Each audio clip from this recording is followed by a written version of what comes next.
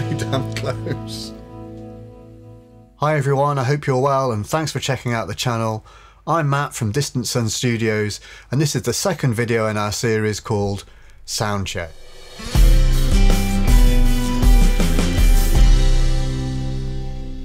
Today we're going to compare this wonderful 1962 Fender Brown-Faced Deluxe amplifier along with the very similar Fender 6G4 circuit that's been modelled by Fractal Audio in the Axe-Fx III.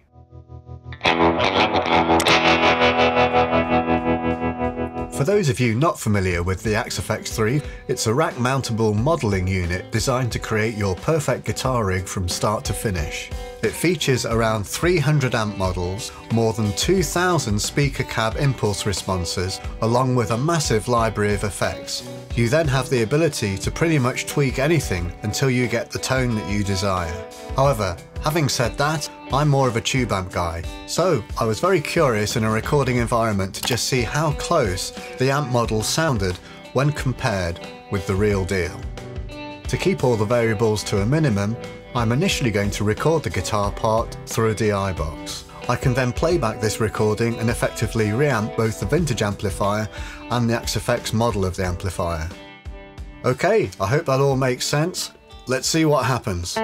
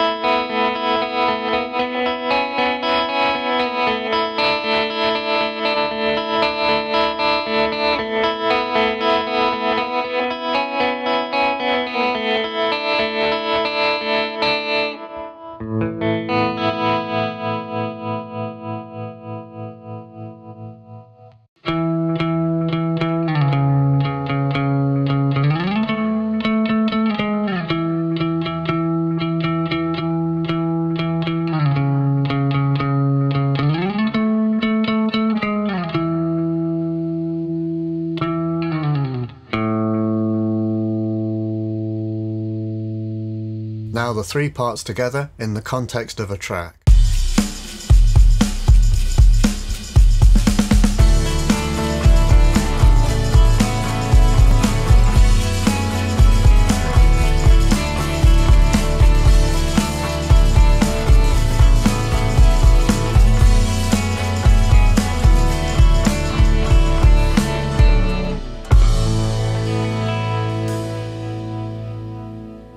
If you'd like to hear the finished mix of this song, I'll leave a link for you below. This time, the same mix again, but I'll A/B much quicker.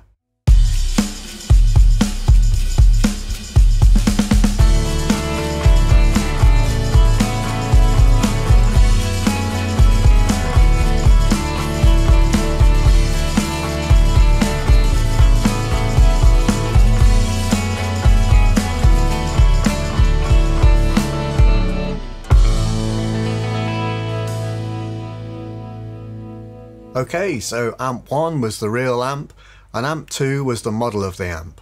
I'd love to know what you think, please let me know in the comments below.